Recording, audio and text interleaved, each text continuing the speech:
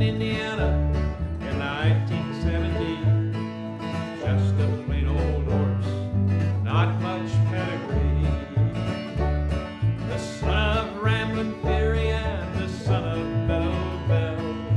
Ramblin' Willie was his name, and few men could tell what Bob Farrington saw in the horse that day. And he laid his money down and led that horse away. Was a birthday gift for his wife, it was just a little late. Handed her the reins and said he's got a natural gait. She said he'll be a winner, and for her God above, she tied his winnings to the church, an act of faith and love. And they said, run, Willie, run, go, Willie, go. You and no Bob Farrington, go bring that money home. And they said, run, Willie, run, go, Willie, go. You are the finest racehorse world's ever known. Well, Willie was not a handsome horseman, he was big and strong, lazy and a trading hard, but he knew where he belonged. Put him on the track and the world became his foe. Let him have his head and watch old Willie go. For 10 years Willie raced from the East Coast to the West. Everywhere he ran, he proved he was the best. Standard bred pacer who ever burned the track. Whenever Willie took the lead, there was no looking back. And they said, run, Willie, run, go, Willie, go. You and no Bob Farrington, go bring that money home. And they said, run, Willie, run, go, Willie, go. You are the finest racehorse world's ever known. You've heard of Man of War and Secretariat too. Fine horses both, they deserve their due.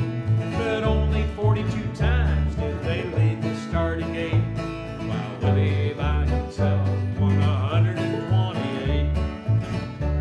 305 times he lined up at the post. 240 finished with place or show. You see, Willie was a winner, not one to retire, and he never needed urging to take it to the wire. And they said, run, Willie, run, go, Willie, go. You and old Bob Farrington, go bring that money home. And they said, run, Willie, run, go, Willie, go. You are the finest racehorse world's ever known.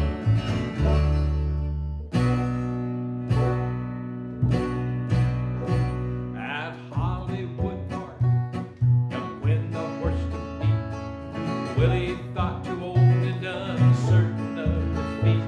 They were 29 at the quarter, they were 58 at the half. Willie broke out of the coffin, he was running dead last. At 128 he made his move, he was gaining on young Quinn, out to show the world that he had the will to win. The red men let loose the reins and let old Willie go. He passed young Quinn by a nose and stole that youngster's show. And they said, run, Willie, run, go, Willie, go. You and no Bob Farrington, go bring that money home. And they said, run, Willie, run, go, Willie, go. You are the finest racehorse world's ever known.